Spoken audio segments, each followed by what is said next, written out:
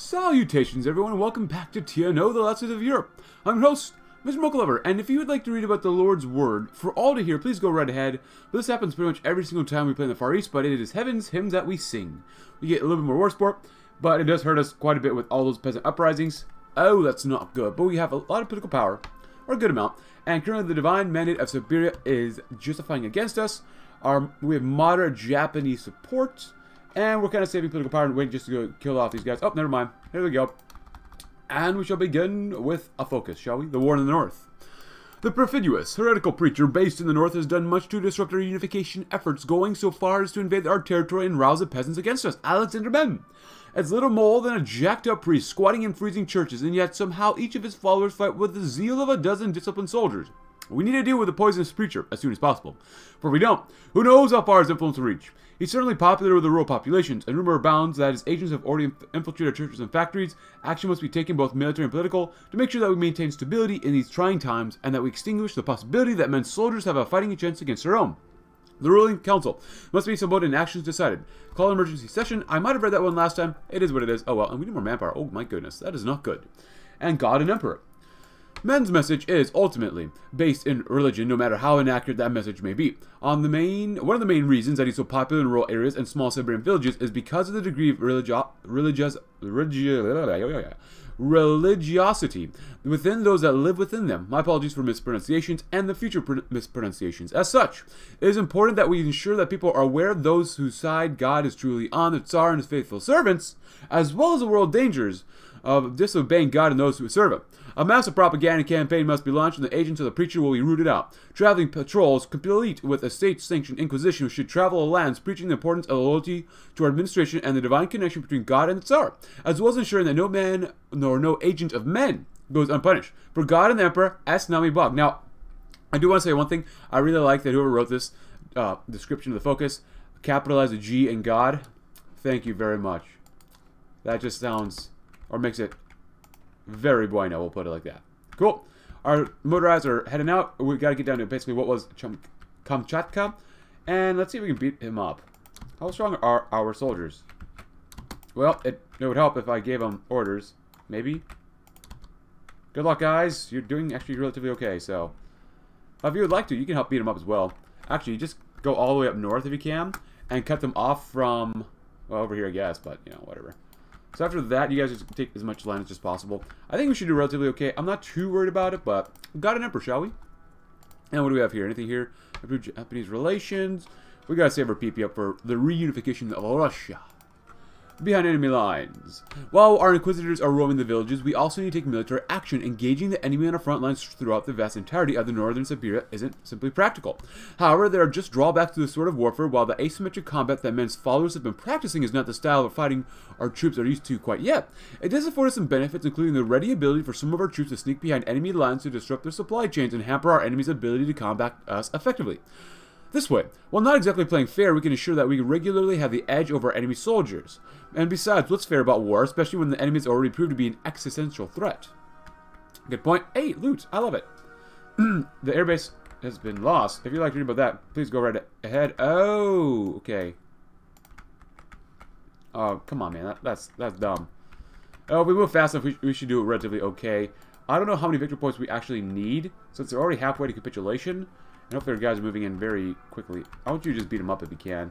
Just move, move, move, move, move, move, move. And they're moving as fast as they can. Obviously, infrastructure here isn't not great. Ooh.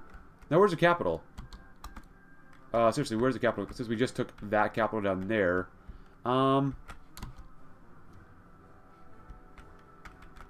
It's all the way. Oh, good lord. That is very high up. Well, I don't like this at all. Excuse my voice. Ragusa is their capital. Since when? Huh. Well, at least they're infantry, not motorized, so hopefully we can do relatively okay pretty quickly. We got an emperor behind enemy lines. Is very good. No. Oh, and we got it back. All right, not bad. Very good, my friends. I love it. All right, let's go and core everything here. And we need to finish the focus tree, or at least this part of the focus tree before we do anything else. It's probably one of the easiest times of taking out the divine mandate of Siberia, but if you'd like to read about, remind them of Pugachev, please go right ahead, because it's just going to bypass, and the end of heresy. Please read, we'll read this one together. It was certainly no easy task, but we can finally say that the preacher Alexander Ben and his followers have been completely defeated. Man himself is in our captivity, captured in a small Siberian village after attempting to flee from our oncoming troops. While the flames of his message will likely resound with our people for quite some time. Now that he's been muzzled, we can begin wiping the peasants' minds clean of the men's toxic message. Order must be restored and our authority extended permanently over the vast expanses of northeastern Siberia. Our roaming inquisitorial squads must be given local bases of operations, and governmental administrators, bureaucrats, and political officers all must be deployed and redeployed throughout our territory. If we don't take action now, we may never be able to effectively secure a position. Celebration can wait. Good. Slightly increased scoring times. And anything else here? Improve. We'll do it one more time. One more time. Hey, it's high. Nice. That's actually really good. Battle of Barcelona. Happy 1965, everyone. Hope you're having a great year. Artillery would not be bad. What are we looking for? Oh, look at we almost have $1 billion in GDP. Not bad. Not bad. Not bad. The heretics' trial. In their attempt to unify the Far East, the White Army had expected and trained to both fight commies and fascists. While they not expected or trained to fight religious extremists, though, for the North. But the fight they had. Defeated them they had. Even through defections in their own ranks, peasant rebellions behind the lines in truly difficult territory, they defeated the fanatics in the field. Further, upon capturing Amalon, they had also captured their leader, the enigmatic priest Alexander Mem. At the decision of the central government, men have been placed on trial, and the entire process has been proven far more difficult than anticipated. Because men would not speak, not a single word, through pre-trial motions, opening statements, evidence presentation, cross-examination, and the like, he had remained entirely silent. This was causing problems for the state as a whole. The sentiments that men had spoken to in so much of the rural population still existed, and without any response from him, the trial increasingly looked like more than little one for show. Were he to be found guilty as he had been intended, and given appropriate punishment, he would not undoubtedly be considered by many as a martyr. And that could not be permitted if stability was to be preserved. Therefore, the decision has been made and conveyed by proper means. Men was to be found guilty on some but not all charges, and given a lengthy prison sentence. There would be some unrest, but in time, and as the government solidified internal control, people would forget about the priest rotting silently desired in his cell. And at that point, the sentence could easily be extended indefinitely or restored to that as originally intended. Martyrdom shall be denied. We need planes, and we could use more artillery.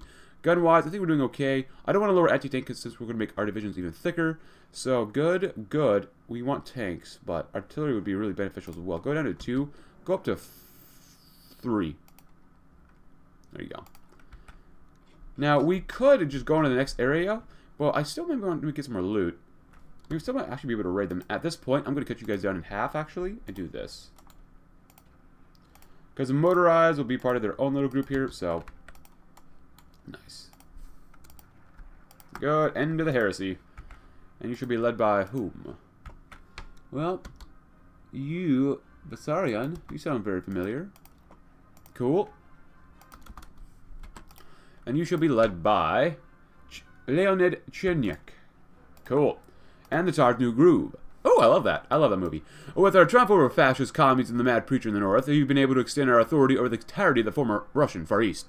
The extension of our practical authority will be an ongoing process, but for now it's time for celebration. The white officers, with Mikhail's tacit approval, have announced the week of joyous commemoration and creation of an annual holiday to celebrate the first major step towards the unification of all Russia under the banner of our cause. Great military parades and the banners of Holy Russia have already been prepared and meticulously planned, and victory ceremonies have begun. The Tsar himself seemed present, but notably distracted at a number of the meetings about these ceremonies, though, apparently only barely paying attention. Perhaps it is time that we sat down with him and discussed our future together. We get more stability, XP, and the next step. Or Army XP, I should really say. Good. Oh, man, I would love to be able to raid these guys. Why can't we raid them? They have no loot. God dang it. Electronics? Industry, actually. I want to keep that PP, though. Ooh, we might... Yeah, we're going to need it for societal development. I'd love to do that to get another research slot, but let's finish out what we have currently. And you guys looking pretty good. Yeah, these guys are going to have to go bye-bye. How are we going to make them go bye-bye, though? Maybe like this? Nice. The Tsar's New Groove. The next up, Tsar Mikhail II leaned against the ornate balcony, a pensive look on his face as he looked out over the frozen town of Chita. And the room behind him, an extremely festive and extremely loud party celebrating his victory over the warlords of the Russian Far East, was well underway. Hearing footsteps behind him, Mikhail turned to see Boris Shepunov, who looked quite pleased with himself. "Mikhail," he said, "what are you doing standing out here all alone? Come, join us," shaking his head. The Tsar turned back towards the balcony. In response, Shepunov advanced to stand beside him. Mikhail began. "What's wrong?" The general's jovial demeanor had disappeared. "You've been so distant lately. Care to explain what's going on?"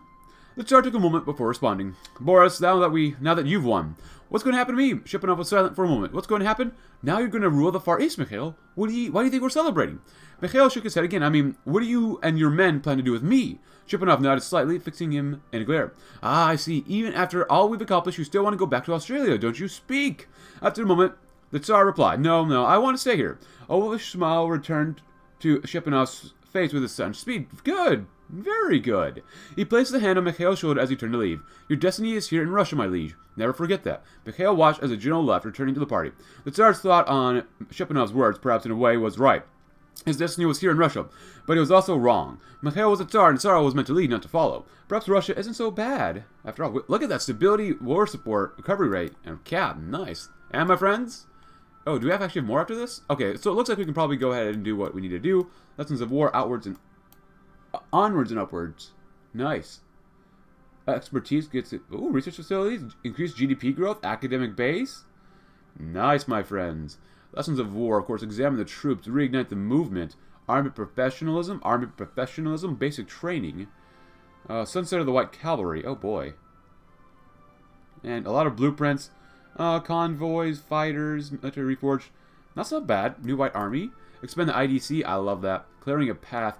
But whenever we go to the regional stage, we have to get rid of the administrative bloat first, which is quite unfortunate. Ooh, industrial equipment begins to rapidly improve. Ooh, look at that. Nice. So, start of something special. Dinner preparations. Oh, tighten control. Oh boy. Faith in Mikhail. Movers and shakers. Our hard-earned land. Getting our hands dirty. Security service, which hurts our cost. I'm just looking at this first, because I'm not seeing anything about administrative bloat. Which, hold on, let's go and do this first. Form the Far Eastern Imperial Realm. Nice. Has the race for reunification begun? Oh, you bet it does. Or I bet it has. Alright, I want to make sure that we actually finish out all the industry stuff first. That'd be kind of nice. Now, does anything here? Dinner preparations. Oh, there it is. Reduces the administrative strain. I like that. So, as much as I want to do this stuff, let's start something special. With economies, fascists, and mad cultivists finally dealt with, we have acquired tentative control over the Far East. However, unless we take decisive and focused action, there's no guarantee that we can secure that control. This is the start of something special. Something that we've worked towards for a long time, but we cannot rest. There's so much to do. We need to establish an administration to remote areas of our territory, eliminating internal resistance, and settle both increasing tensions between the factions of both the government and military. Wow, look at that manpower. Exactly 150,000. That is kind of impressive, honestly. Beautiful. As much as I want to do that, we can wait. Poverty. We got to get rid of the decrease in poverty. It's still going down, but it's looking a little better. Oh, oil. Oh, oil's gone. Oh, no. Well, actually, that's okay. We actually could use some of this stuff. But I want to... Oh, yeah, we're here, too. Warlord recruitment's gone. Boost. Cut. Boost, boost, boost, boost, boost, boost, boost, boost, boost, boost, boost, boost, boost, boost. Oh, well, maybe that's a big waste. Oh, then again, it's not a big waste, because we want to spend as much for civilian factories for now, or civilian spending, because you get more political power, and we need that. Ooh, 5% is not bad. Not bad. And we still get a cut in deficit. Well, that's not bad, that national debt. The Tsar's doing a good job. Pakistan becomes independent. A morning chat. Mikhail had spent his morning wandering the gardens of his estate, lost in thought. His mind carried a heavier burden than usual, as recent revelations had caused the Tsar much grief. Was there a single man he could trust? Good morning, Your Majesty. The familiar voice broke the reverie. Turning, Mikhail turned to greet Ivan Mikhailov, as Minister of Finance. What a welcome surprise, Mikhailov said, beaming. Majesty, would you care to join me? I find a morning stroll is better with company. Although Mikhail did not fully understand why his minister was in his private residence, uninvited, he nodded, and the two men began to walk. Alike in both mind and outlook. Minutes passed as though they were seconds while the two spoke, and the subject quickly turned to political matters. I swear, Mikhailov began, someday I would rather cast myself into Lake Baikal and continue to haggle with our generals. Mikhail cast a brief, nervous glance around before he replied, It could be worse, I suppose. Most days they don't even listen or let me leave this house. Mikhailov's pace slowed. There are many things in this land that simply do not make sense, Majesty. The military holds even more influence than you think. Mikhailov's pace slowed to a stop, and Mikhail watched the concern as the minister cast his own nervous glance around. I fear I may have said too much, my Tsar. I should leave before I am missed. We should speak again soon, preferably under less conspicuous circumstances. Standing alone once again in his gardens. The troubled Tsar was more confused than ever. The plot thickens. And we're going to do our hard-earned land to get rid of this administrative strain first, and then we'll go faith in Mikhail. The vast taigas tundras and swamps of the Far East, refreshing to hike, frustrating to govern. The sheer expanses that we're now responsible for are, to put it kindly, incredibly hard to administer. However, this shouldn't stop us. If the Bolsheviks can do it, so can we. A comprehensive plan has been put forward by some of the more economically minded members who have followed us from Harbin. An extensive series of delegated provinces, each one of them relatively autonomous, with local militias ultimately subservient to the central government, will divide our lands and ensure that we're able to govern, extract resources, and defeat the few ideological hardliners who have not yet given up, because they will eventually, whether they like it or not.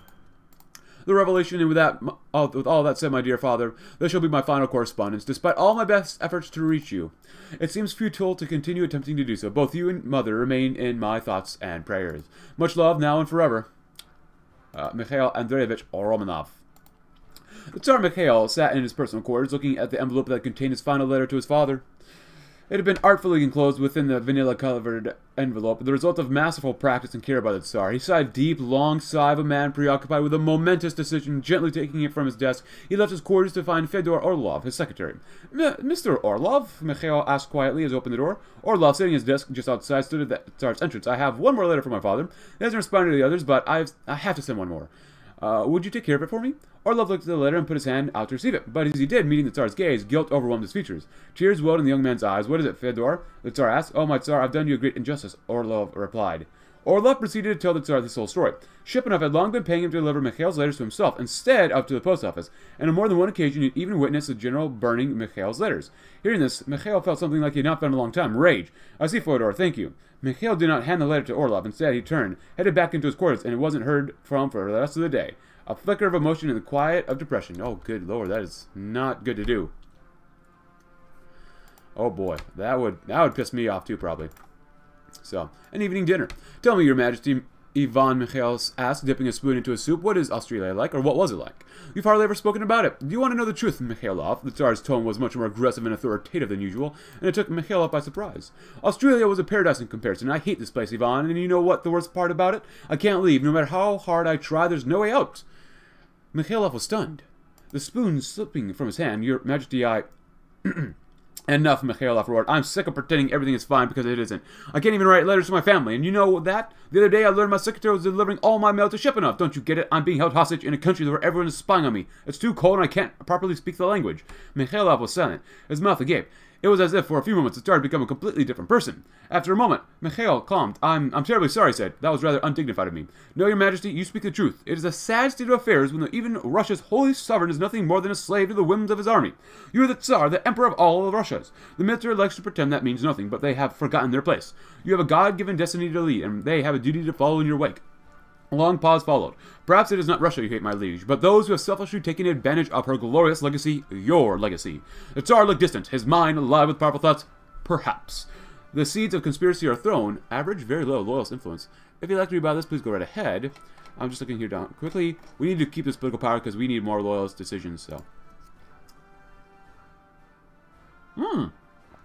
Civilian factory construction speed, not bad. I like that a lot. Infrastructure is not bad. But are we actually, hold on, before we even click on anything here, we need to double check and actually just cast good. Are we actually building anything? Technically, yes. So if that's the case, then I'm okay with doing that, but what else do we have here? Fortification, construction, land clearing. I like that a lot. That's actually really good for later on. Increase loyalist influence.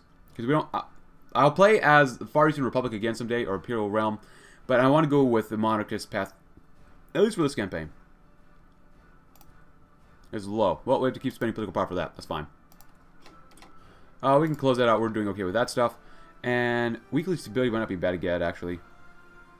Yeah, that's not bad. You get more war support, too. But I want to finish everything else here first, so whatever.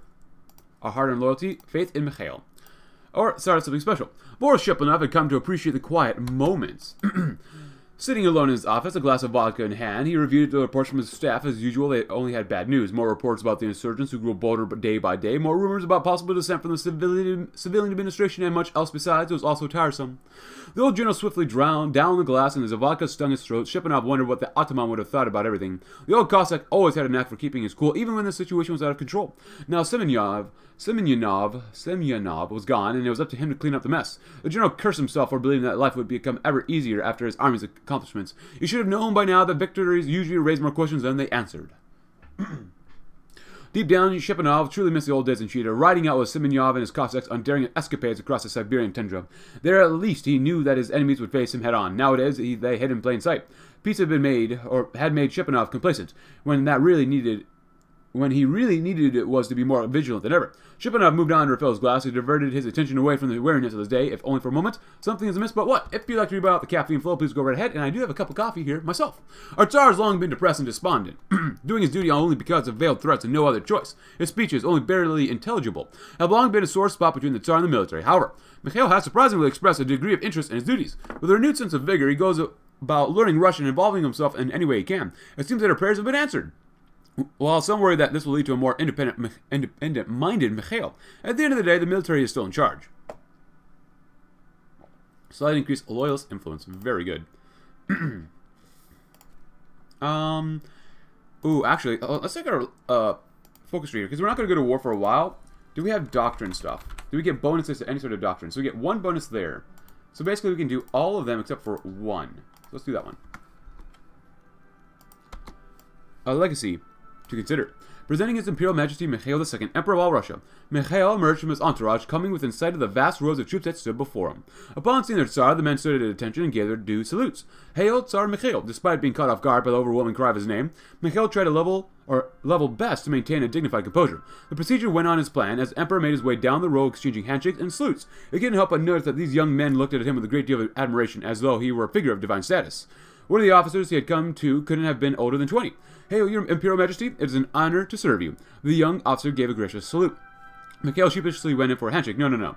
The honor is all mine. I'm truly grateful for your service. The Tsar gave a slight nervous smile. He glanced back at Boris Shipanov, who was standing behind him. The old general had his arms crossed, and his impatient expression clearly indicated that he wanted Mikhail to pick up the pace. As the inspection concluded and the royal entourage made its way back to the transportation, Mikhail passed by a sight that had caught his eye. A large bronze statue depicting a heroic Cossack warrior on horseback was prominently displayed out front of the army base. Mikhail stopped briefly to examine the bronze figure, captivated by the pose of the warrior. The Tsar imagined himself in his place, with thousands of young men looking to him for guidance in the heat of battle. A man can dream. But as much as I want to do this, we got to make sure that we have everything. Disable them. No. Oh wait, unlock more. Cool. But anyways, comments. Someone recommends we try to Kursk sometime under Yagoda. Yes, I do plan on playing it sometime. As well, someone recommends the WRRF Zykov or Zukov. I will play Zukov eventually. I promise you that, because actually I really want to play as them and play as Komarovo sometime. So all these nations I've already just brought up, I do plan on playing eventually. So we'll have to wait and get there though first. Oh, look, we had a bus. Nice. The Tsar's speech. Mikhail couldn't help but feel embarrassed as he awaited the tutor that was beginning to teach him Russian. Here he was, acting as a contender for the leader of all Russia without so much as a cursory education in the language of the people he was to rule over. His advisors and he had agreed it wasn't a good look. Mikhail knew a few words and phrases, of course. He could say hello and goodbye, agree and disagree with statements, and even ask for the bathroom. He understood Russian pretty well, being able to follow the radio programs and speeches the government played. Unfortunately, his ability to produce Russian was simply quite lacking. In truth, part of him had resisted taking time to learn the language, though he had found himself changing recently. He had seen his subjects for who they really were, hardworking, caring, and accepting people. People who would band together to rebuild a farm after a raid, and house refugees from the east even if they didn't have food or money to do so. People who had accepted him. And Mikhail had also seen exactly who would rule these lands if he were to leave. Men who have entire villages sacked if it meant rooting out even one perceived enemy, and they all seem to have a lot of enemies. They began to feel a resolve, a responsibility to these generous folks who had hosted him here. He was staying here for them, and every day it seemed increasingly possible that he might actually end up the ruler of Russia. He needed to be ready for that day. So there he sat, paper in hand and eye on the clock, his foot tapping as he pondered about the people Chita. Suddenly, he heard the door click and a man come in. He looked over to Mikhail and gave him a smile. Privet, Mikhail Prespitium. Nice. Public visits, private audiences.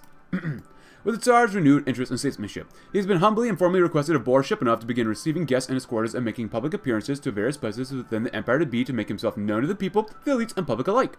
After much deliberation and reluctance, and with no short amount of convincing from Ivan Mikhailov, Shipanov has agreed to allow this request from the monarch. His first audience was with Mikhailov himself, adding to Shipanov's reluctance, though Mikhail's or the Tsar's intent to visit and inspect the Imperial Guard in Chita seemed to placate him.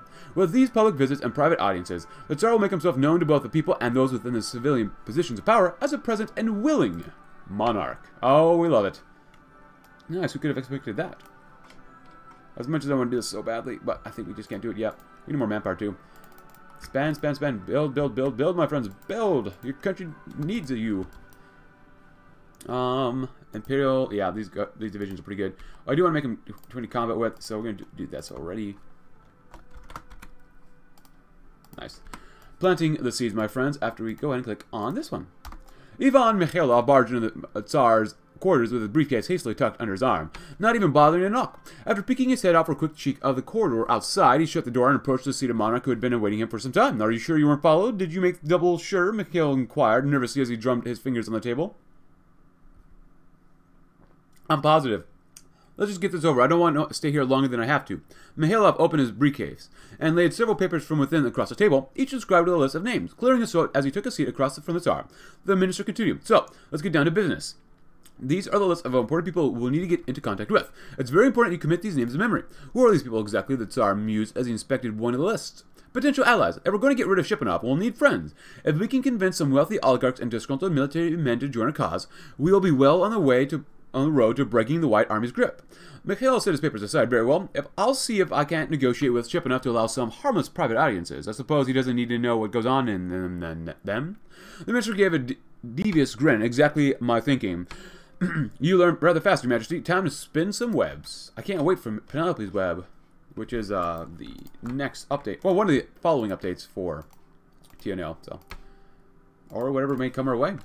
I'm always interested in learning about more TNO things, I suppose. Cool. Volkogonov's clique. I haven't read that name in a while. Both Mikhail and Mikhailov has become aware of Volkogonov, an influential figure within the Imperial Army, an old rival of Shipanov's, who has signaled to Mikhailov's contacts within the Loyalists Party that he may be willing to help Mikhail's plight against Shipanov and the military's hold on the administration. While it may not be easy to win over him, as his assistance in the upcoming struggle against the interim Prime Minister and his iron grip over the Tsardom would be essential in ensuring that Shipanov and his cronies would not silence the Tsar forever. I remember, my Tsar, all warfare is based on deception.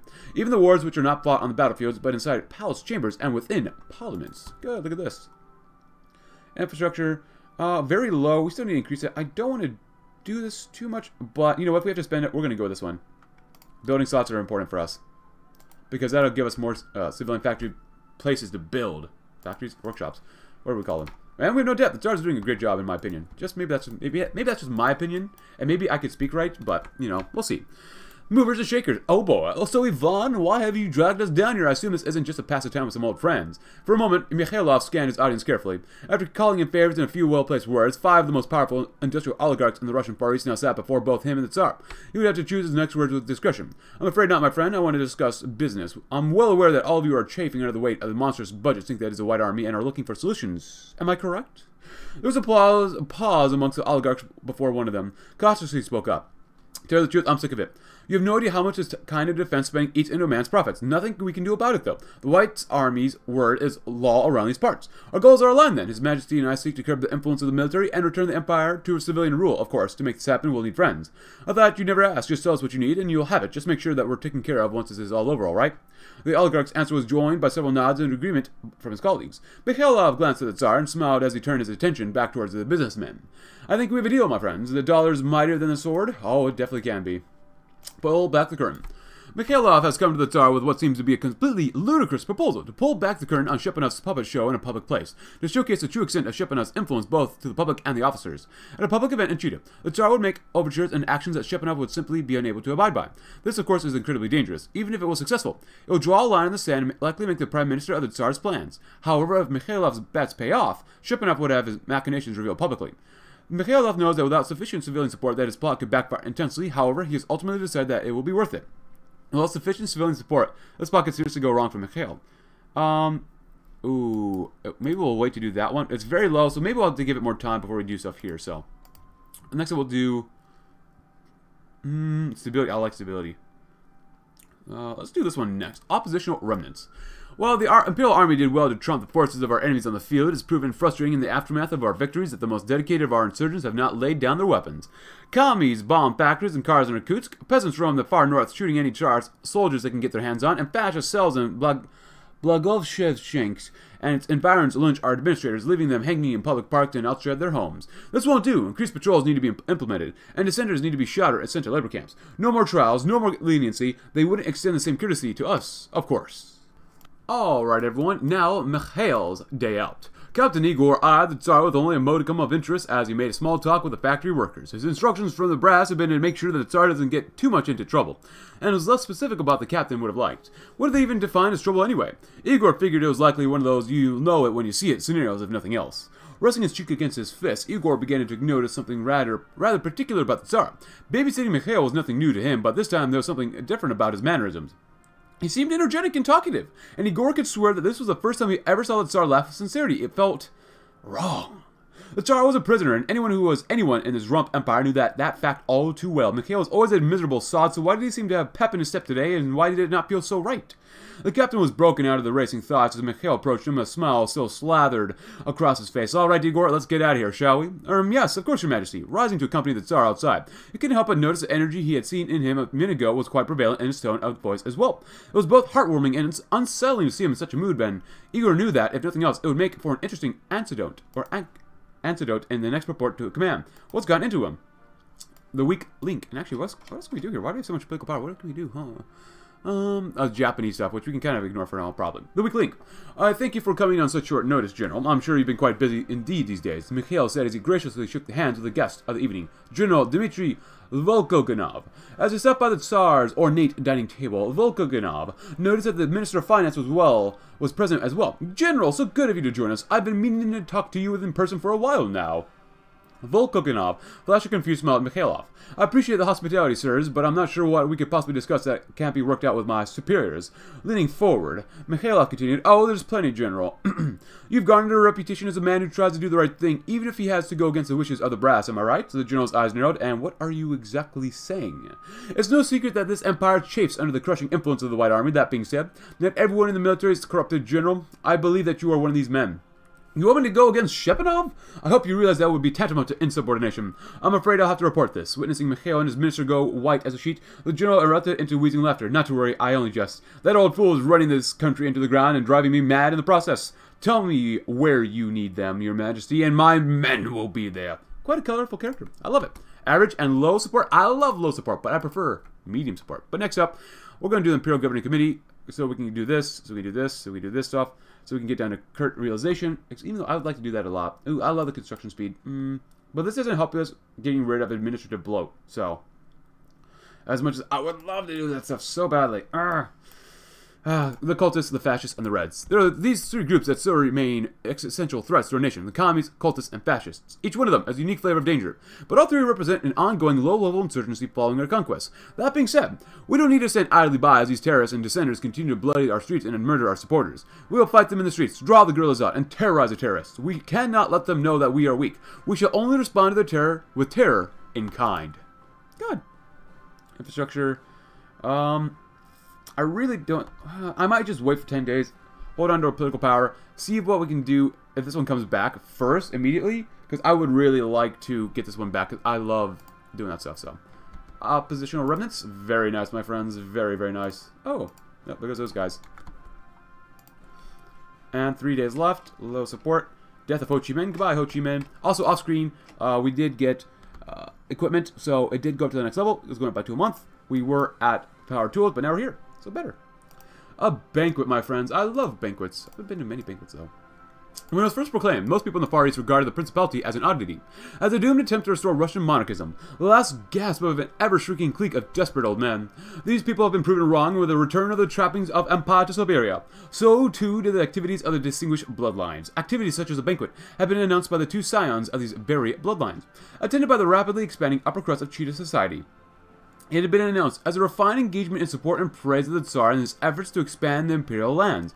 And as so many events in the old empire had been, however, it quickly deteriorated as the wine and liquor began to flow freely. The first activities the scions organized were fairly tame. Cards and other games, a chance accompanied by heavy gambling, of course, as the level of inebriation increased. And as the wages grew, the competitions grew more intense with outcomes that would not be subsequently spoken of in polite society. Or polite company. By the night's end, several small fortunes had been won and lost, reputations had been built and tarnished, and as all the esteemed guests and the scions themselves could agree the next morning, a great time was had by all. At last, proper society returned to Chita, more like old Russia every single day, bread and games for all. Are we missing resources that we need? Yeah, I guess we can do the resources extraction one, so that kind of sucks, but whatever. Increase loyals. Is there anything that gives us greatly increased? No. It's just all the same stuff. We got to spend the political power. Hungary sides with Italy, so be it. And I don't want to hurt the cost. Let's do this one. We're here to stay. Another brief pause in the extension of our administration outwards would lead one to examine all the progress that we've made in the past few months. From an administration whose territories were only held through the strength of a military functioning state, with provinces whose pacification is well underway and the administrations already bringing in reports. It may have been touch and go for a while, but now with the flames of insurgency dying down and our administration looking like it's been solidified, we can truly say that we are here to stay, my friends. We will stay here. We shall. And until we try to beat up the dudes to our west. The battle for Italy, cool. Look at this, good. Anything else here? Still low support, still low support. Anything else here? Poverty yet? I want to do this so badly, but I want to get this done fast. As fast as possible. Screw it, we're going to do one of these. I'm going to do it for hire for instructors. Screw it. Why? Because this one's still going down anyways. And it's still going down. So, oh! Ah! Oh, we have debt? Nope. We don't believe in that D word. Getting our hands a little dirty, shall we? Boris Shipanov was not pleased. It had been several months since his armies had achieved victory over the Empire's foes, and yet, despite his best efforts, the lingering remnants of past enemies continued to find ways to become a thorn in his side. Today, he had called a meeting with the rest of the White Army's general staff to make their displeasure known. Gentlemen, please explain to me how, after supposedly destroying our enemies, they are still out there killing our troops and giving me a headache in the process? There's no response, no doubt. Shipanov's generals were spending the silent moment formulating excuses rather than providing answers. I can assure you, sir, that while these insurgents' actions are indeed a pain, they are nothing to be worried about. General Mustafin's tone did not exactly scream confidence. I predict that they are too insignificant to persist for too much longer, and they will fall apart on their own given enough time. Pardon me, Elena, but I think that's BS and you know it.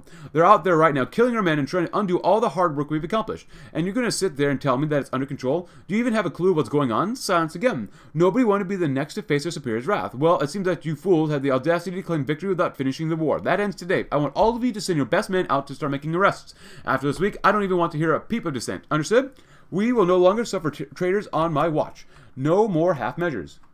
Hey, good. Nice. Everyone loves Mikhail. The Imperial Governing Committee. The same individuals who proposed splitting up our territory into autonomous provinces have also come to propose a so-called Imperial Governing Committee, which would have the ultimate oversight over these provinces and take the strain of individual decisions off our government. The IGC would answer directly to us, but would make a considerable strain off our already overloaded ministers. This IGC is, as they say, a no-brainer. However, there's been some debate over how exactly implemented this committee will be. This has led to the increasingly worried split between the military hardliners who want to take control of it and the quieter industrialists who seek to establish an IGC free from military experience. They just won't give up. Grigor's eyes darted from one end of the alleyway to the other. He tried his best to look as though he was in control, but in reality he was terrified. Gone were the days when he and the rest of his companions and the Russian fascist party could act with impunity. His two friends, however, did not seem to share their same fear. Where's your Tsar now, Jew? You thought you could come through our part of town? We still run things around here, and no war is going to change that. Grigor's friends, clad in distinctive yet poorly maintained RFP uniforms, towered over a man on the ground. They dragged him off the streets and immediately began harassing him, just like in the old days. I just collect the census, the man cried. I'm not even Jewish. His pleas for clemency were met with a ferocious barrage of kicks. A shout rang from behind Grigor, drawing the attention of all three fascists. A pair of White Army soldiers were approaching, weapons at the ready. The sight caused Grigor's stomach to turn. Step away from him, the lead one called, and put your hands in the air now. Ah, the dogs of the Tsars are finally here, barked one of Grigor's companions. We were just having a nice chat with one of your people. Grigor could feel death bearing down upon him as he turned towards his friends. Wait. Hey, wait, we shouldn't. His thoughts and speeches were interrupted as one of his friends drew the weapon. Grigor didn't have enough time to call out before the soldiers fired. As the bullets tore through him and he fell to the ground, his face landed next to the man of the man his group has been terrorizing. Their war is over. Well, it's definitely one way to put him down. And we're here to stay? You bet we are. Anything else we could do here? Infrastructure? Nice. Ah, good. 20 and now 1. Nice, nice, nice. And debt? Let's keep cutting it down and improving our GDP. Hey, 5.7 is not bad. The Emperor's new clothes. Oh, yes. Mikhail was expected to attend a state meeting with some foreign diplomats later today, and he had yet to pick out the outfit. Unfortunately, it seems everyone else in Chita had noticed this fact as well, and ever since the Tsar had woken up, they had been hounding him with questions as to what his wardrobe would be. Even some of his generals had been participating in the discussions and debates, much to the Tsar's worry. Was his outfit really such a big deal? The stress of this decision had left the Tsar paralyzed within his bedchamber. A variety of outfits lied all upon his bed. Some of the generals had argued that a simple quality suit would show modernity and was more appropriate for the meeting. Others had argued that the Tsar's outfit must display its proper glory. and the simple suit wouldn't make him appear mundane and bland. Mikhail thought this a fairly accurate portrayal of the Tsar, but they chose to ignore his thoughts on the matter. Maybe Mikhail's wife would know what outfit would work best, but she was still a world away from him. Luckily for Mikhail, his paralysis was resolved by an exasperated Shipunov, who barged into his bedchamber, chose a fairly elaborate outfit, and threw the rest haphazardly into Mikhail's closet. He reminded Mikhail that he only had a few hours left to prepare, and slammed the door shut before he could respond. Mikhail couldn't even pick out his own outfit, and yet he was supposed to rule all of Russia. Have you tried simply going naked? That should shut him up. Ah. The birthday suit. Extend land grants after we do another land doctrine, shall we? Yes, we shall. Supply chain reinforcements, yes please, and then extend the land grants. Now that these provinces have been divided and that the Imperial Governing Committee founded, there comes a matter of who will actually govern these provinces and their various subregions. Shipunov has naturally assumed that all of the individual governors will be the loyal military officers that he's known for years. However, the unexpected voice of Ivan Mikhailov puts forward yet another option, the creation of so-called royal governors, who will be the civilians nominated to their positions. Regardless of the specifics of our decision, we need to finalize and codify the responsibilities and limitations of these new governors, and then officially extend these land grants to the individuals chosen. Sounds like a good idea, my friends. And anything else here? Low? Well, we need more, so... I guess infrastructure? Yeah, we just got to beeline through this. We need more influence as fast as possible, so... Nice. Packing the committee. With the recent establishment of the Imperial Governing Committee to aid with the administrative matters of the Empire, a mad scramble for control over the new organization has already begun. The interest groups who dominate the political scene have had their eyes upon the committee, eager to pack it with their allies. Firstly are the industrialists, who represent the loyalists. This group mostly consists of wealthy aristocrats and businessmen and are keen to utilize the committee to expand their business interests in the Empire. Also among this group are close political allies and confidants of Tsar Mikhail II, and control over the committee would surely mean an expansion of the crown's influence. On the other hand, politicians and military men allied to the White Army also seek to bring the IGC under their control. The majority of these men have connections to the White Army's General Staff, and by extension, Army Chief of Staff Boris Shipunov. Should the IGC fall under the military's influence, Shipunov's power will once again be cemented over matters of state. Who shall dominate the committee? The military asserts? No. We're going to go with this one. Civilian line budget, civilian bias. Civilian line budget with military bias. Oh yeah. The industrialists pack the committee. Good. Very good. And we shall read, finalize a new system. Well, it's far from perfect, as the new governors depart to their new territories to establish formally an administration that's more than what has previously been simple military occupation. The government based in Chita is optimistic about the future of the parties under their control. The effort to stabilize and administer our new land is not complete, however. Some outstanding earmarks and prior discussions, including the nature of taxation and where the military can be housed, whether billets or barracks, and seemingly dozens of other footnotes can now be dealt with. Shipunov has already called a council in which all these small issues can be dealt with, and our new system can be finalized. Nami Bog. Handing out grants. The time has come to decide who shall govern the administrative divisions laid out by the Imperial Governing Committee. Minister of Finance Ivan Mikhailov and Army Chief of Staff Boris Shipunov have butted heads over this critical decision, each submitting their own plans for how this country should be governed. Unsurprisingly, Shipunov's plan for allotting the grants heavily favors the military. If he were to have his way, the governors would largely consist of loyal military men. These hand-picked officers will be veteran confidants of Shipunov, with some of them serving him since the days of the Russian Civil War. Ivan Mikhailov's plan, on the other hand, heavily favors loyalists. Mikhailov believes that the royal governors should be assigned the grants. These governors will be elected from amongst the civilians of the empire rather than from the White Army. In the end, which one of these men will get their way? Land grants royal governors, slightly decreased military influence, versus the administrative divisions fall under control of the military governors. Well, as cool as that would be, I think you need this one. Slightly more monthly population, as well as consumer goods factories goes down. Sign us up, my friends. We can release more manpower. Then again, I should really stop cutting the military budget to get more manpower, but it is what it is. And right now, we currently have average loyalist influence, which is more than the militarists. I'm not sure how long it will take for us to get to high influence, but we're finalizing the new system, which is good. And then, Burgundian Bunkers, pull back the curtain. Well, we should do this one now. Without sufficient civilian support, this could go really wrong for us. I mean, it's average. Maybe we wait just a little bit longer to go with that one. I don't want to do this one yet. Ooh, I want to... Arm XP. Let's get the political power onwards and outwards.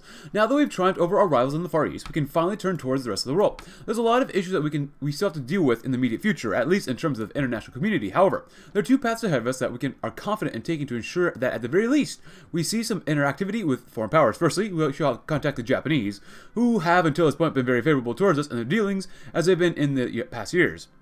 Secondly, as legacy of the white movement in Habin, we're known internationally as of one, if not the only true successor to the Russian Empire among the Russian emigres across the world. We should play to our advantages, invite both the Japanese and emigres, the former to recognize us officially, and the latter to further assist in lobbying for further international approval, as well as providing additional benefits for us when they finally return home to us, which is a good thing. Also, off-screen, South Africa is in a second civil war. Have fun, guys. Have fun. And the big old Africa stat was Zandu, Zimbabwe already here. Oh, well. Good. More influence. I love GDP growth. We want to do that for the PP, and then I'm probably going to go ahead and do... I don't want to do this because it hurts our budget, but it's not enough for a military to enforce order, for it had to continue doing just that. We would have no troops to look westwards when the time is right. Indeed, many of the high command are just as frustrated as our loyal civilians are when it comes to ongoing insurgencies that have plagued us since we defeated our enemies on the field. However, it appears that a solution is in sight. A group of younger officers have proposed an interior pacification organization, which the top brass has run with and restructured into what is essentially a secret police. This organization, known as the Imperial Department for Order and Security, or IDOS, will be the ones primarily responsible for dealing with these insurgencies and their fallout, recruiting from the least ideologically corrupted members of the communist and fascist secret polices. The High Command expects that IDOS will be able to effectively counter these insurgencies, which gives us more daily political power, a little more stability, but the cost for it is a little higher. But let's see, can we do anything else here? No, we cannot. So maybe that's all we can do. We have to do everything else first. Oh, I don't know. Very good, my friends. Also, there's another comment saying that we should play as the nation of West Alaska. Technically, I think I already did, and that's with, I think, Verbal. I could be wrong, but Verbal was a lot of fun. Let's try it anyways. Pull back the curtain.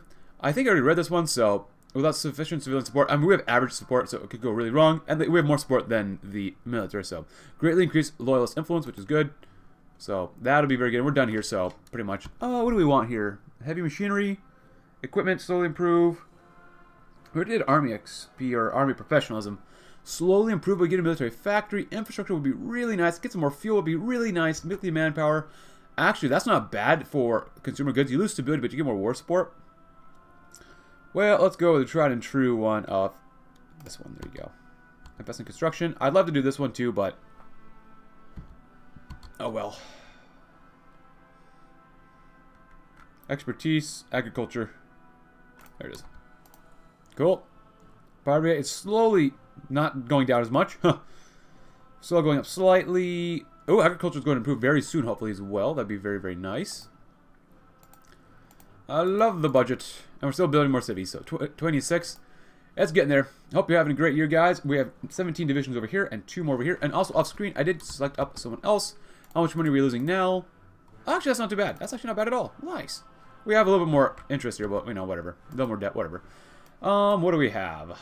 We'll pull back the curtain, shall we? Oh, boy. Oh, boy.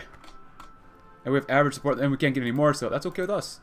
Like I said, off screen, ooh, the combat tour. I made these guys 40 combat width, or at least we'll have the ability to have 40 combat width, as well as basically 40 combat with tanks. So, hopefully we'll make some. We're probably out of tanks, but now, yeah, we need, ooh.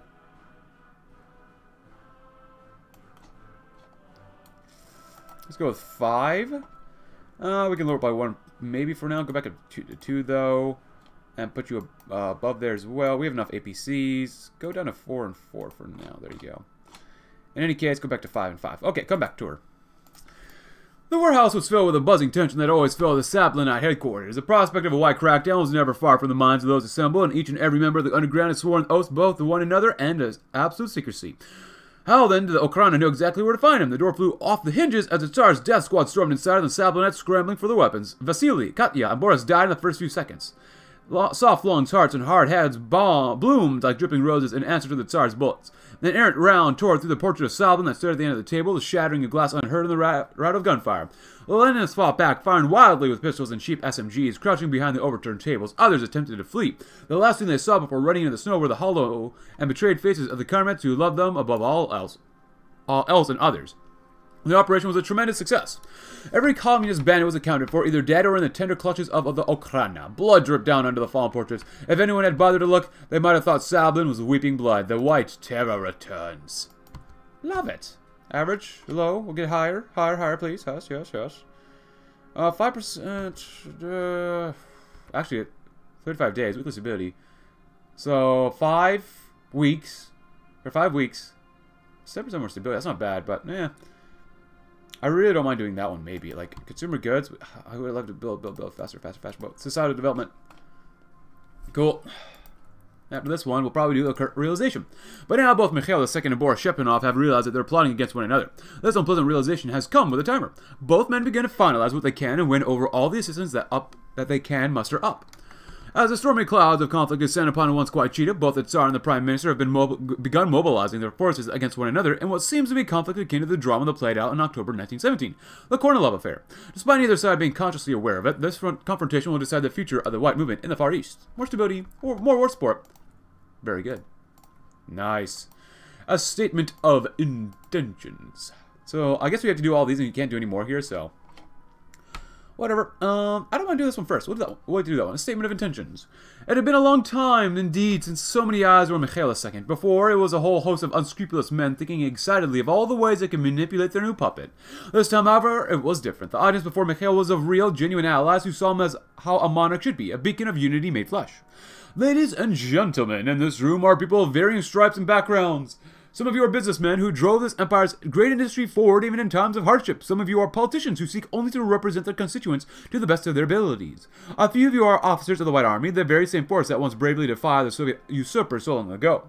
Despite these very stark contrasts between you all, you've come here united behind a singular purpose, to take back our country from the selfish and corrupt generals who seek to transform this ancient and glorious empire into nothing more than a quasi-fascist stratocracy, with me as their helpless puppet. I am speaking, of course, of Prime Minister Boris Shepanov. The man likes to think he has us in his iron grip, but he will soon discover that he isn't as nearly as clever as he thinks he is. Despite our differences, we will fight side by side to remove this aspiring tyrant from our midst, and continue the journey towards reunification. God save Russia, one and indivisible. The applause was overwhelming, and Mikhail would have been eager to bask in his newfound glory. In the back of his mind, however, he couldn't help but worry that his captors may be listening. A bold speech, but for a bold time. Yelena. Ludmila. Ivanov. Voroshilov. I'll go with Ivanov then. Cool. And it is 66, so we're doing this one. We need more max factories in the state. I'll be honest, it feels like we're really pushing pretty far into this campaign so far. This is episode 3? 2? No, 4? I can't remember, but we're trucking through it. I guess, then again, the campaign I did before this one was playing as America, and usually that takes a while, so. And it looks like the WRF probably has united the very far western side. Yep, West Russia. Cool. Good job, guys, I guess. Yeah, even more equipment. Oh, that's military factory construction speed. But we're not even using that. I don't care. I'm going to click it anyways. Oh, Omsk. Hopefully they can do well, unless they've already fallen apart. Yazov! Well, he's doing what he's doing. And then, making a play. When the time comes, of course. Will you support us? Of course, my Tsar, with my body and with my blood. Remember, Ivan, you owe me one. Of course, Prime Minister Shepanov, I will be there when you need me. Both the Tsar's loyalists and the military have begun making plays against one another in preparation for the inevitable confrontation. That neither side will know where or when it will happen. The only thing either side is assured of is that when it does happen, they'll be ready. And decrease military influence, nice. The curtain rises. Darn you, Kosov, I wanted results, not excuses. Boris Shepanov balked into his phone, his grip tightening against the plastic. I understand, sir, but I just can't help pull evidence out of my booty. Whoever stole those weapons covered their tracks well. Too well for us to pursue this lead any longer. That is not to say, though, that we're completely empty-handed. Shepanov raised an eyebrow. Go on, I'm listening. Something interesting came up while we were chasing ghosts in Irkutsk. Apparently, some very curious individuals have been reported making repeat visits to the Tsar's dacha. I look into it, and it turns out they're all friends of Ivan Mikhailov. The general went silent. The Minister of Finance had long been a pain in his booty, but as of late he's been eerily calm. Did this news have anything to do with that? What business did he or his industrialist friends have with the Tsar Mikhail anyway? And why didn't any of this feel right? Sir, are you there? Are you there? Are you okay? Yes, I want you to look into Mikhailov connection, find out what he's up to, and figure out what's going on at those meetings. Don't screw this up, Kosov. You can count on it, sir. With that, Shepanov put the phone back into place. Finally, he had a solid lead. If Mikhailov and the Tsar were up to no good, he was going to find out one way or another. The walls begin to close on in. Very cool. And we still get 1.7 a day. God dang, I love it. That's actually awesome. Ah, the rude awakening. When Boris Shepanov awoke to the shrill sound of ringing, he was immediately surprised to find it was still nearly pitch black in his room. The cacophonous ringing was not coming from his alarm clock, but from the phone by his nightstand. Muttering incoherently as he rose from bed, the half-conscious Shepanov stumbled clumsily through the dark towards the phone, not even bothering to turn on the lights. Who the bad word is this? Do you have any idea how late it is? If you'd like to read about agricultural methods, please go right ahead. Let's see. Apologies, sir. It's close enough. I have information on the Mikhailov case that you'll want to hear. And you just couldn't wait until morning to tell me, Shipanov's side? Just tell me what you've learned. I've just received a report from the Krona, and it's rather conclusive. There's no doubt that Mikhailov and his allies have been behind all the recent incidents lately. Worse still, we have reason to believe that he's in league with the Tsar for some kind of action against the government. I'll have the full report for you tomorrow. Shipanov felt a shiver, and it wasn't from the cold. Very well, Kosov. Keep up the good work. As he returned to bed, the old general found it rather hard to return to a slumber. He just learned that the nucleus of his movement was now potentially plotting against him. After all his hard work, it seemed that White Russia was already poised to tear itself apart. When the sun rose that morning, Shipanov had not managed to get any more rest. His greatest challenge was close at hand. The future of Russia will be decided. Shoring up support. With the upcoming confrontation seemingly inevitable, both sides are scrambling to shore up their support bases, ensuring that the loyalty of their allies and trying desperately to get anyone on their side. As the clock ticks closer and closer to midnight, both the Tsarists and the military loyalists are able to take action, and this is an opportunity for both sides to shore up their final opportunities and ensure that they're ready for when the confrontation comes. Have you been able to get in contact with their beneficiary? Yes, my Tsar. He says that it won't be cheap, but he can get it done. Prime Minister Shipanov, our ally, Yevhontov, has mentioned that he's able to get his job done. Excellent. Thank you. Oh boy. So we have one left. We'll save that for later. Let's keep focusing on some more of this stuff. Anyways, output is really good to get. So, alright. Get down that debt. Seems to be going up a little bit more, which I don't like. Oh, and here we go. Anything up here? Nope. So you can only take each one time, which is totally fine with me. Whatever. What do we want? Academic base, research facilities, expertise. A bonus for industry. Yeah, I'm taking that bonus for industry. Expertise is pretty weak, in my opinion. It's not terrible, but it's okay. It's not great in my mind, but whatever. Well, that bonus for industry will help save us time for when we do research stuff for industry, obviously, so. And saving time, especially in the Warlord era, can be very, very beneficial, just because you never know when you... Well, you kind of do know when you're going to go to war. Wow, we don't have a lot of manpower, but, like... Time is money, and saving up time is always super, super, super, super good. Alright, my friends. Oh, did they come up? No. I'm going crazy, my friends. Oh, peace conference is over. Oh, there goes Moscow autonomy. It makes sense. A game plan.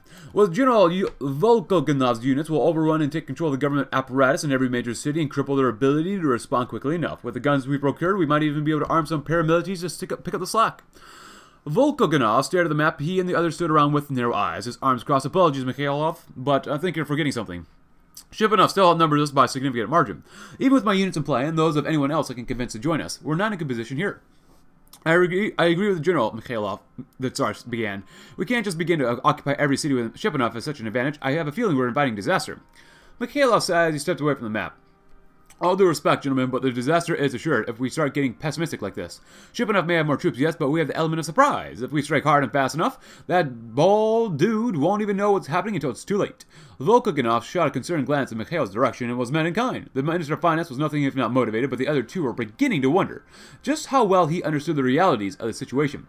The plotters had gathered quite a following, but would it be enough in the face of the White Army's overwhelming might? Perhaps a plan B is in order? How about final preparations? Prime Minister, we've been able to contact Villain. He's confirmed that he's ready to fight you, or fight when you need him to.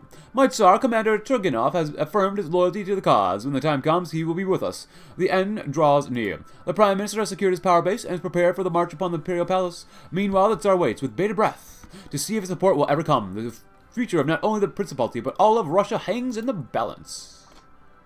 Low and average, so. What do we want here? Poverty. Poverty, poverty, poverty, poverty, poverty. We do not want poverty, but want to cut that poverty down. Yep, the debt is going up more and more. Oh, stupid interest rates. But at least our growth is doing okay. Oh, special training is gone, huh? Even less military influence. Shoring up support, my friends. Trouble is brewing in the government. And tensions between the civilian and military sectors are rapidly approaching a climax. Despite its appearances, the dominance of the White Army in the affairs of the state is not nearly as strong as it once was, ever since the death of Ataman Semenyov. The military's influence has grown more tenuous by the day. Opportunistic statesmen circle like vultures and rally around the Tsar. One man, they believe they can spearhead their intentions of breaking the tight stranglehold the White Army has over the state. With the support of a clique of young officers and backing of Ivan Mikhailov, the Tsar conspires to seize control over the government and reaffirm his status as the absolute authority of the Russian state in both name and intent. While they have the backing of wealthy aristocrats and industrialists on their side, there are growing worries that the scheme is doomed to fail without proper support from the military elements. The White Army and their Chief of Staff Bolshevik, on the other hand, are aware that something is amiss. While they do not still have conclusive evidence that the Tsar is conspiring against them, they are at very least suspicious enough to prepare for the preemptive action against potential dissidents. Contingency plans are being drawn up, and the White Army remains on high alert. Sooner or later, one faction will move against the other, and the destiny of the White Movement shall be decided. Increase military influence? Decrease. Decrease military influence. That is good for us. Because now they're very low. Good. Unlock? Sure. Well, there's nothing there. Okay. Nothing there. Okay, good. A quiet dinner, my friends. A deathly silence has fallen upon the city of Chita, where political machinations have begun to abound. Rumors about the Tsar, awakened to his duties, and struggling against the will of the military, proliferate. Whispers move along the people, and some worried, some curious, and even some excited. For the Tsar and his long-suffering supporter Ivan Mikhailov, however, their nerves were frayed. The pair sat down to dinner, ostensibly to discuss the future in the imperial palace of Chita, while Boris Shepanov mustered the local garrison under the control of Volkogonov to march on the palace and arrest the plotters. The deafening quiet in the Tsar's dining room paralleled the silent, tense march of the Chita garrison as both headed towards the climax of the long-awaited confrontation between the monarch and the military. This evening, the fate of the White Russia or White Movement will be decided. Local garrison. Also, Volkogonov has been summoned to do the duty. So, Zlatal shatters western Siberia. Oh boy. They took out Omsk? Oh boy, that is so sad. Oh, who are you? Omsk Reconstruction Authority. Who are you? Viktor Grigoriev? Huh. That's kind of cool. Alright, I haven't seen that one before. Alright, so all we can get up to is average, which kind of sucks, but it's much better than everyone else, so. Academic base. I guess. Academic base? Why not? As long as it's all going up, except for poverty, but poverty will go up too eventually, so. A quiet dinner, and then after all that stuff is done, the stage is set. Despite his unfortunate circumstances, Mikhail began to feel less and less like a prisoner with each passing day. He still wasn't allowed to leave the Dhaka very often, but he took some solace in the fact that perhaps it wouldn't stay that way for long. Indeed, his harebrained scheme to take his rightful place as Tsar, hatched with the Minister of Finance, was finally coming to fruition. Even now, loyal White Army units under General Volkogonov were preparing for the moment when the die would be cast and Mikhail would make his move against his captor. However, Mikhail had also grown no less nervous over the outcome of the coup. The general, too, had expressed doubts on the feasibility of the plot, especially under such a short window of time. What if Volkogonov was right? What if Mikhailov's plan was too bold to work, and Shepanov's clique was able to leverage a considerable numerical advantage to regain the initiative? Worse still, what would become of Mikhail should the plan fail? Would Shepanov take pity upon him and send him home, or did he have a more violent fate in mind? These questions and more weighed heavily on the captive Tsar's mind. Perhaps he thought he simply had spent too much time preparing and overthinking variables that were out of his control. Maybe it was time to kick back and breathe easy for a while. It had been some time since Mikhail had invited Ivan Mikhailov over for dinner. A quiet evening amongst friends might just be what his weary mind needed. A chance to take a breather, which is always good. Ooh, civilian factories and infrastructure. Ooh, we get more political power. I like that. I want to expand this so a bit more factories and build stuff faster. I think so. IDC. Since its establishment, the Imperial Development Company has been proven to be a great boon to our efforts to transform the wastelands outside Chita into something resembling a nation, industrialized or modern industrialized nation. Now, however, our borders have grown to encompass the entire Russian Far East and the IDC, as it cannot effectively expand the operations to the rest of the region. Perhaps a state-sponsored expansion of the IDC is in order. With the help of some generous financial investments from the Tsar himself, the IDC will be expanded far beyond their previous capabilities. With the government's aid, we will be able to get the most out of the Far East's hidden industrial potential. Good. And now, I could cut down the budget some more, and we still will, but let's do that one too. We are mobilizing slightly more, so keep expanding that. Cut that down. I'm not going to cut that yet. I want to get this manpower because we need as much manpower as we possibly can get right now. So let's do that one more time and start training some of these guys. That'd be important. There you go. Cool. A quiet dinner, my friends.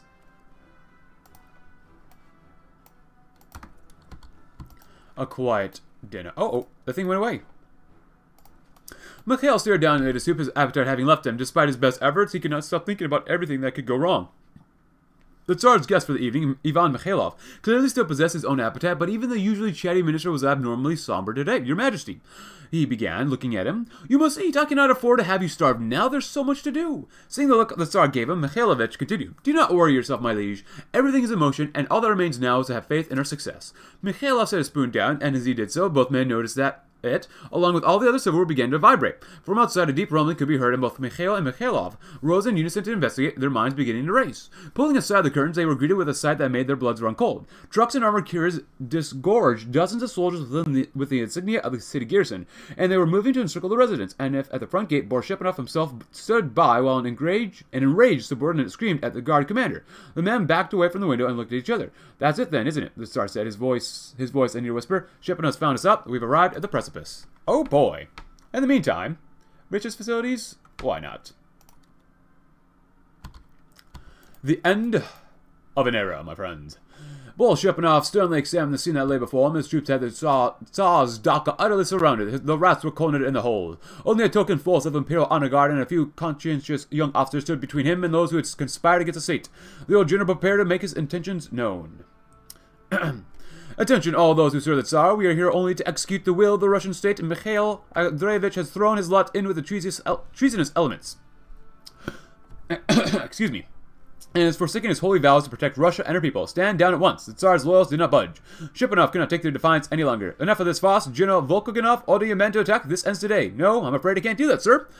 What the bad word? Turning to face the subordinate, he was met instead with the barrel of a gun. Volkoganov had his sidearm pointed directly at his face. What the heck do you think you're doing, General? Shepanov's voice, usually stern and decisive, now bore a rarely seen panic. Boris Shepanov, in the name of his Imperial Majesty, Mikhail II, I am placing you under arrest. Shepanov's world was turned upside down in only a few seconds. Volkoganov's soldiers had turned their sights inwards and began violently detaining any units present who answered to Shepanov. You too, Volkoganov. No, this can't be. Word had finally failed him. The Prime Minister and Commander of the White Army, formerly the most powerful man in the Empire, felt his knees give out as soldiers cuffed his hands. Almost as soon as it had begun, his ironclad reign had come to an end. The chains are broken, my friends. Mikhail, you are no longer our reluctant Tsar, but you are now our glorious leader. Are we still mobilizing? Good. We're going to mobilize as much as we can, use up all the manpower that we have, and then cut down military spending again. That's the plan. Cool. We have done it, my friends. There will be no traitors in our midst. Too bad we lost a good general, though. That sucks. That really sucks. But that just means time for promotion. Ooh. Abramov, you're already a general. Leonid, you're already leading them. So, Dmitry, you know what? You deserve a promotion. I don't even care. You deserve a promotion for what you've done here. There you go. You can be offensive. And a guerrilla fighter. Charismatic. Let's reinforce as fast as possible. How about that? There we go, my friends. We've done it. Hopefully. Oh, I'm glad we cut this down. Actually, I would like to do stuff, improve relations by a small amount. We're already pretty high. Towed, electronics. This stuff would be good, but anything else here? We could build infrastructure much faster. Fuel, chromium, and tungsten. And actually, we could really use that tungsten. And even more fuel would be nice. So I don't ever choose this one, but we'll do it. Why not? Expand the IDC. I have great confidence now. I'm enjoying this campaign. I'm really enjoying it. Riches in the Far East. Let's get some more slots. Clearing a path. When the Whites had first arrived in Chita, it was a small beacon of Russian civilization surrounded by vast ranges of uninhabitable wasteland that stretched farther down than the eye could see. After the establishment of the Imperial Development Company and their reclamation campaign, we were able to turn it into something far more usable. The result speaks for themselves, and it's only natural that we look to the rest of our newly acquired lands to give them the same treatment. Therefore, a massive reclamation effort shall begin to continue what we started in Chita and clear more space for our construction projects. One way or another, Siberian wastes will be tamed. Alright, so we're done with that. Cut it down. Nice. Transform the wastes. Ooh, penal. I love penal labor. Riches of the Far East, shall we? The Far East has long been the poorest, most sparsely populated region of Russia. With no real economy to speak of, we will have to get creative and make the best of what is available. Despite appearances, this long-neglected region has much to offer, hidden beneath the frozen soil. And the Siberian permafrost lies a great bounty of natural wealth, the vast majority of which has gone unclaimed for centuries. Were the control over the region secure, unearthing these underground treasures must become an absolute priority. Existing infrastructure will be adapted to our purposes, and extensive mining operations will be established in the region that have long been overlooked. The riches hidden beneath the earth shall be laid bare, cementing a mastery over the unruly Russian Far East. Both of an industry would be nice. Nice, a new Siberia. Well, I'm just looking at this stuff because I want to get down to this stuff. Expertise, increased GDP. I'm just looking at this just because poverty rate will improve, and that's nice as well. Actually, what is this one? Purchase a lot of industrial equipment. I want to go down here, Lessons of War, because this stuff is not bad either. Army Professional goes up as well. I love it, love it, love it, love it, love it, love it, love it. But there's a lot of blueprints down here as well. And down here, just, I love all the development that we can get. But, the new Siberia. Kirill grunted as he sat down, one of the few opportunities he had to rest after a long day of work. From this elevated position, he could clearly see the results of the day's labor. Vast ranges of landscape, deprived of trees as far as his eyes could see, and the place were stumps much like the ones he was now using as a seat. Here he was, the son of a Siberian wilderness and her natural bounties, doing now the bidding of the very men he once tried to resist. Although the pay was very good, Kirill still wondered if it was worth selling his soul and helping them to destroy the forest similar to the ones he once called home. As Kirill lit a cigarette, his mind continued to wander. Siberia was a vast land, but even the seemingly endless forests of a land like this were finite in the grand scheme of things. The Imperial Development Company tore into the wilderness like a pack of wolves, ripping down forests and transforming wide tracts of wilderness into featureless plains of grass. Kirill wondered if in the future there would even be any forest left once the IDC was done. He had been born and raised a man of the wilds, living off the land and appreciated what nature had to offer. Civilization was overrated as far as Kirill was concerned, and he hoped that more people would come to appreciate his beauty. The problem with this was, however, that the pay was no good. In the end, even a wild beast like Kirill was tempted by the IDC's offer of wealth. Far in the future, would Kirill's children be able to experience the same kind of life that he did once? Putting out a cigarette, Kirill seized his thoughts and headed off to end his shift for the day. The price of progress. Hopefully they can do some, reforestation efforts, because it's always good to do. You don't want to cut everything down and make sure you can't, rebuild stuff when you need to. I think it's a good idea to, have some level of reforestation. But whatever. Maybe that's just me. And maybe we'll do 1 or 2 more focuses and we'll call it an episode. I'm looking at this industry resources. We will get to 1970. I want to get the bonus to electronics, but I want to save political power for this as well. War support would be nice. Weekly stability, construction speed, 15%. How are we doing with this construction speed? Not bad. Even though I would prefer a little bit faster construction speed right now. You know what? That's just 35. We got enough political power. So we're going to lose 2.5 stability. Whatever. So when removed, we get more war support as well. Consumer goods goes way up. And just in case, against that, let's see, these are 25 versus 35. We get more, basically 5,000 more manpower, which is not bad, which would cover that. More construction speed. You get more war support additionally. Is there a cap on this? Yes, there is, it looks like. Well, this one's 10 more political power, but you do get 5,000 manpower. Now, 5,000 manpower is not going to mean much, but we could honestly probably use that, so put that one too. Cool. Riches of the Far East, the new favorite. Nothing immediately that we can use, so we'll just keep trying to beeline down here. Transforming the wastes. The endless expanse of woodlands are slowly but surely being pushed back and transformed into something that can actually be made use of to the Empire. Great quantities of prime real estate have already been cleared for construction and exploitation, and all that remains now is to put it into use.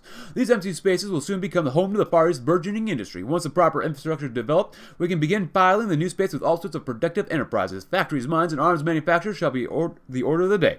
Although we cannot ever hope to compete with the industrial centers further to the west, the results of our reclamation efforts do not look as bleak as we previously assumed, and we will end with exploit the prisoners. As a consequence of the region being so lightly populated, a vast workforce isn't exactly something that's easily available to us. Our interest in exploiting the natural resources of the Far East and eventually beginning industrialization efforts will fall woefully short of the goals if we don't have a reliable labor pool to back them up.